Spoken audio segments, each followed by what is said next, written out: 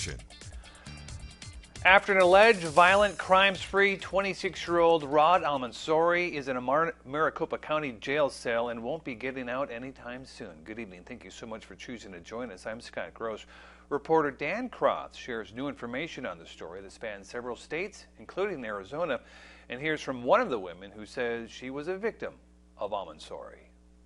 I told the prosecutors if they let him walk that he was capable of doing this. Leah Palian says Rod Almonsoori sexually assaulted her back in April of last year when they both worked together at a restaurant in Orlando. He gets right on top of me on the couch and he starts strangling me with the utmost force. He just goes directly under my chin. He knows exactly what he's doing. He cut off my airways immediately.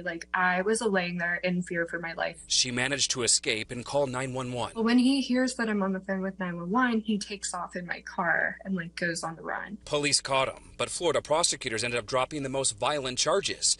The state attorney in Orlando telling us, after reviewing all the evidence and facts related to the case, we concluded there was insufficient evidence to prove the sexual battery and aggravated assault charges beyond a reasonable doubt. And it's just so disheartening that this was allowed to happen. Almonsoori was able to post bond in Florida and head to New York City, where on February 8th, he's accused of beating a woman to death inside a Soho hotel room. He was captured on video, later wearing what is believed to be the victim's leggings. 9 days later in Arizona, police say he stabbed a woman during attempted carjacking and the next day stabbed another woman in a McDonald's bathroom. Both victims survived.